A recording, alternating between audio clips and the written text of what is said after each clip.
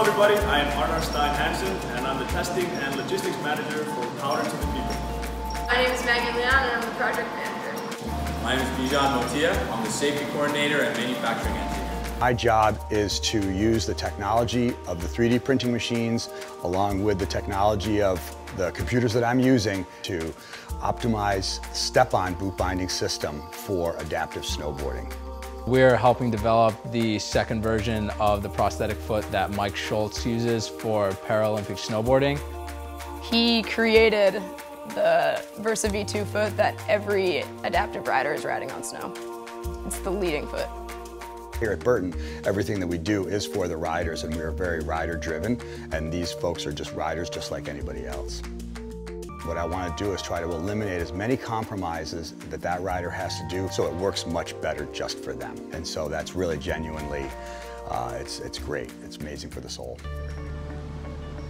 The project started out with the Versa 1 foot, trying to fit that into a regular snowboard boot. We tried to do that with an ankle cuff, a wedge piece for the heel, and a toe piece. The project eventually evolved into eliminating the boot altogether so that it can fit directly into Burton's step-on binding system. We came up with the exoskeleton that perfectly fits the V2 inside of it that clips directly into Burton's step-on bindings.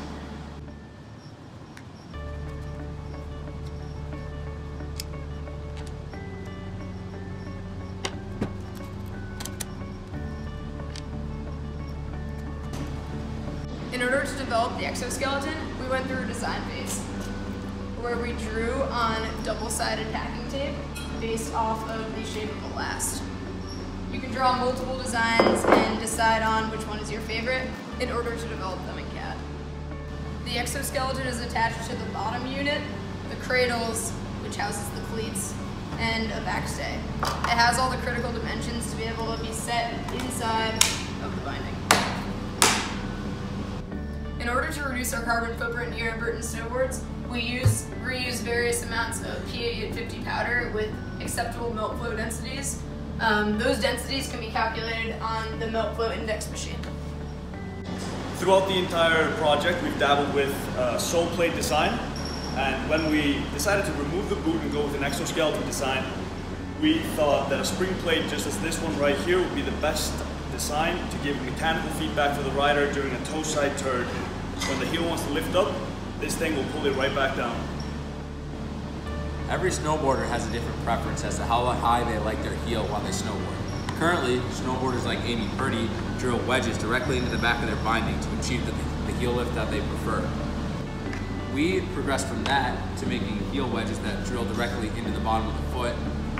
From there, progressed to a mechanical spring that provides mechanical feedback on the heel of the foot that is directly screwed into the rail.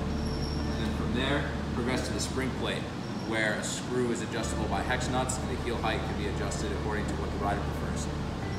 I feel as though our team succeeded in terms of eliminating the boot altogether and creating an exoskeleton with critical dimensions that houses all of the important units that are involved in the whole design.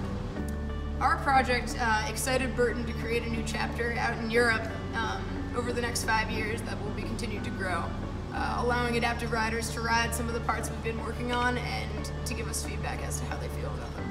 There definitely is a lot of room to explore and to create new ideas from. Here at Burton, we're going to continue to work on that project, so I'm excited to continue to work with adaptive riders and grow the community. Once we have a fully anodized Versa 2 foot, we'll be able to use Burton's cycle tester in order to test it in realistic 30-degree conditions.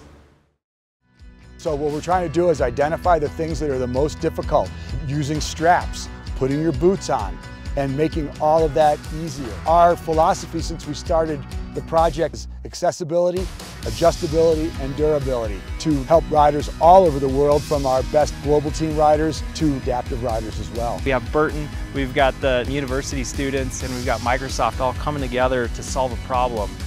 The idea is to try to make snowboarding more fun, easier, and inclusive for all riders that want to ride.